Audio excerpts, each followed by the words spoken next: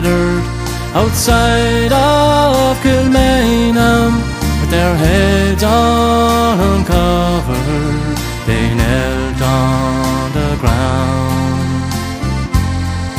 For inside that grim prison lay a brave Irish soldier, his life for his country about to lay down. He went to his death like a true son of Ireland, the firing party he bravely did face.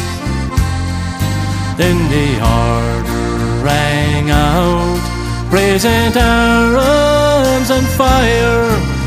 James Connolly fell into a ready-made grave. The black flag they hoisted, the cruel deed was over.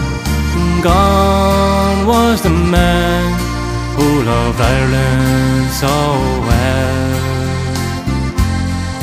There was many a sad heart in Ireland that morning when they murdered James Connolly, the Irish rebel.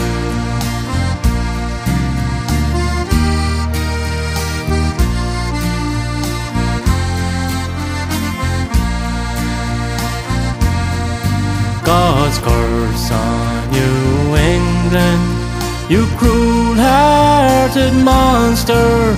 Your deeds they would shame all the devils in hell. There were no flowers blooming, but the shamrock is growing on the grave of James Connolly, the Irish rebel. Many years have rolled by since the Irish rebellion. The guns of Britannia, they loudly did speak.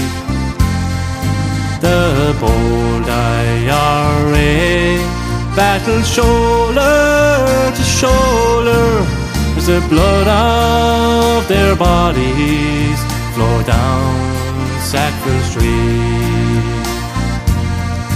The four courts of Dublin the English bombarded, the spirit of freedom they tried hard to quell. But above all the din rose the cry, no surrender. It was the voice of James Connolly, the Irish rebel.